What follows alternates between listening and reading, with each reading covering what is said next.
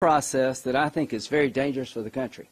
Instead of the judiciary looking at a potential impeachable offense, they've created a process in the Intel Committee that's behind closed doors, doesn't provide access to the president's accuser, shuts Republicans out for all practical purposes, and is an unworthy substitute for the way you need to do it, is at its core un-American.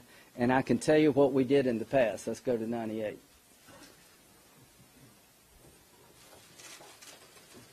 In 1998, in October, we had an impeachment inquiry vote on the floor of the House. I was there. 31 Democrats voted to open up an impeachment inquiry. And after that inquiry, where's the other chart?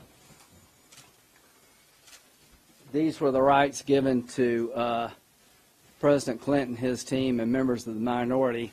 None of this exists today. What's going on is a run around the impeachment process, creating a secret proceeding behind closed doors that fundamentally is, in my view, denies due process.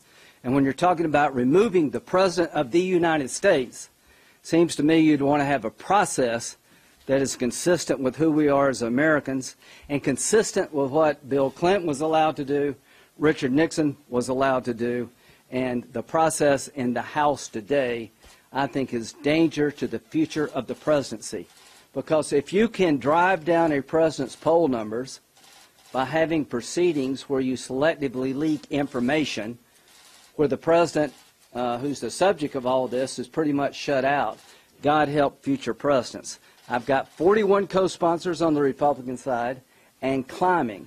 And here's the request.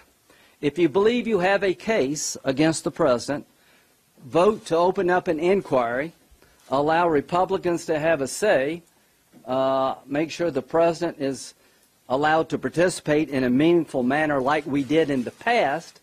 That's the way to do it.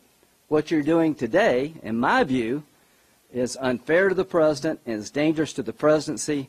And I think 41 Republican senators and growing is a strong signal to our House colleagues that you're off script here. There's a way to do it, a right way and a wrong way, and you've chosen the wrong way.